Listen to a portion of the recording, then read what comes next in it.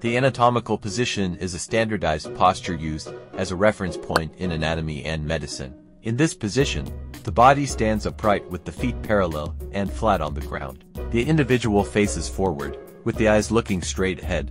The arms hang naturally by the sides, fully extended, and the palms of the hands are turned forward. With the thumbs pointing away from the body, the legs are parallel, and the toes point forward, while the entire body weight is evenly distributed on both feet. The anatomical position provides a consistent and universally accepted framework for describing the location, orientation, and relationships of various structures within the human body.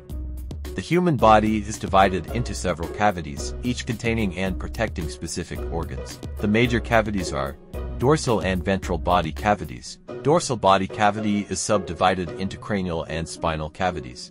Cranial cavity houses the brain and is formed by the bones of the skull. Spinal vertebral cavity encases the spinal cord and is formed by the vertebrae. Ventral body cavity is subdivided into the following cavities. Thoracic cavity contains the heart and lungs. Pleural cavities, each surrounds one lung. Pericardial cavity encloses the heart. Abdominopelvic cavity, further divided into the abdominal and pelvic cavities. Abdominal cavity houses organs such as the stomach, liver, and intestines.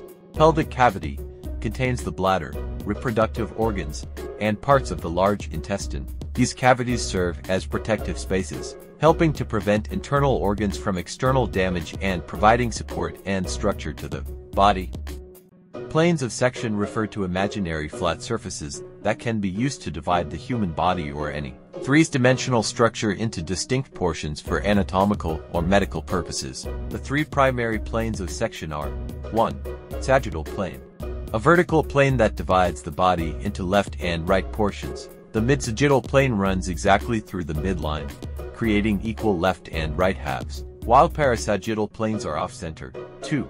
Frontal coronal plane, a vertical plane that divides the body into front anterior and back posterior portions. This plane is perpendicular to the sagittal plane.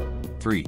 Transverse horizontal plane, a horizontal plane that divides the body into upper superior and lower inferior portions. This plane is perpendicular to both the sagittal and frontal planes.